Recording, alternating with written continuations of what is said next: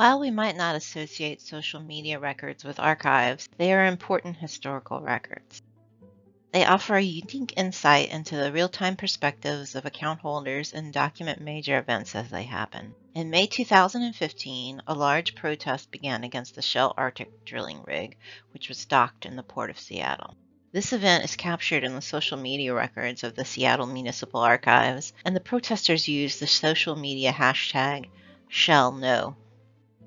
The Archives provides the city's historical social media records, searchable by post, available online to researchers. On the left, you can see all the related city accounts associated with the #ShellNo hashtag, including the accounts of City Council Member O'Brien and Sawant, who participated along with hundreds of people that filled Elliott Bay in kayaks, rafts, and small boats, protesting in what was termed kayaktivism. In the first post results shown, you can see Councilmember Sawant standing with Northwest tribes, readying boats for the protest. Councilmember O'Brien even captured his participation in kayaktivism safety training practice with a video camera.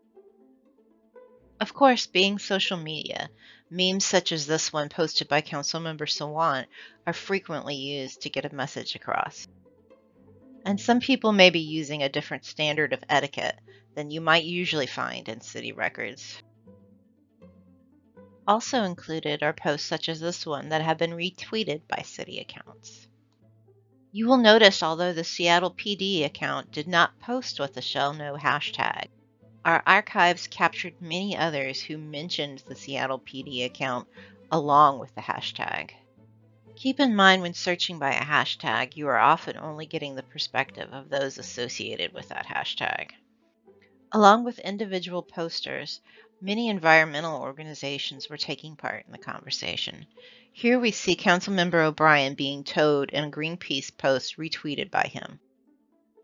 While the protesters did not ultimately prevent the oil rig from leaving Seattle, Shell announced that they were abandoning their Arctic exploration the following September after disappointing results.